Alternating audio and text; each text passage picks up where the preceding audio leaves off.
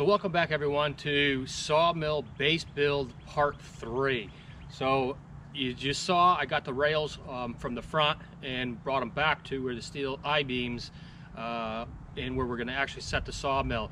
So what we're going to be doing is putting the rail system down on top of the steel and then marking it and drilling straight through this onto this, because we're going to be making an entire leveling system for it, because if the beams shift up or down, I want to be able to make sure the rail of the mill is perfectly level and I got a nice straight cut.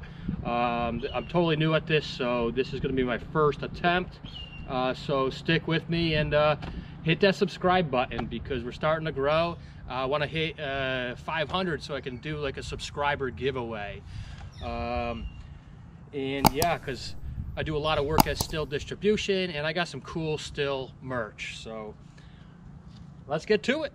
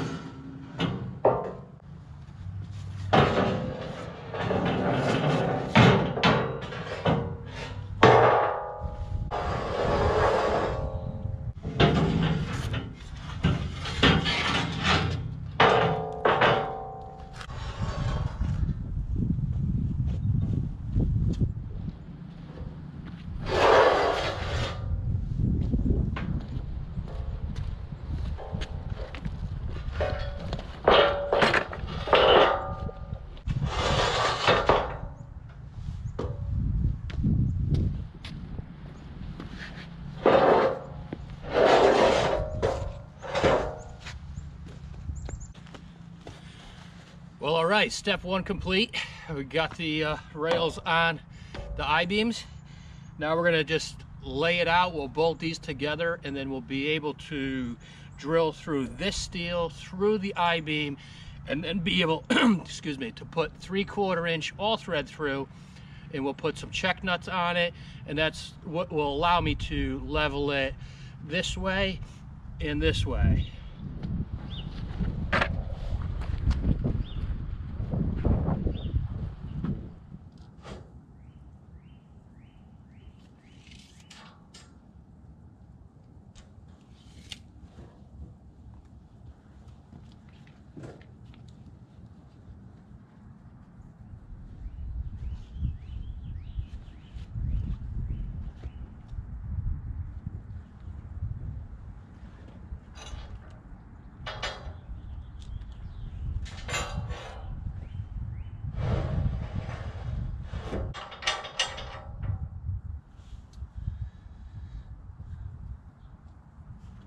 See, I can already see a problem with what's happening here. Okay, so they gave me a hardware package, and it does look like I'm missing washers. I don't know why they don't have washers to bolt the track sections together, whether it be the flat washer, the fender washer, and the lock washer. So what I think I'm going to have to do is I'm going to have to go down to the hardware store and get some flat washers and lock washers, because I think it'll definitely make a big difference, you know, to hold this together tightly. You know, I don't know why they don't give them to you, but we'll make it better than it was. Well, I got one hole done, 23 more to go. That is not easy, drilling through thick steel I-beams. Whoever thought this was a good idea, I don't know. Maybe I should have thought of a different plan of attack, but I should probably just invest in a magnetic drill or something and just drill it like that's how they probably do the beams. But I'm just gonna keep plugging away at it and see how many drill bits I burn up.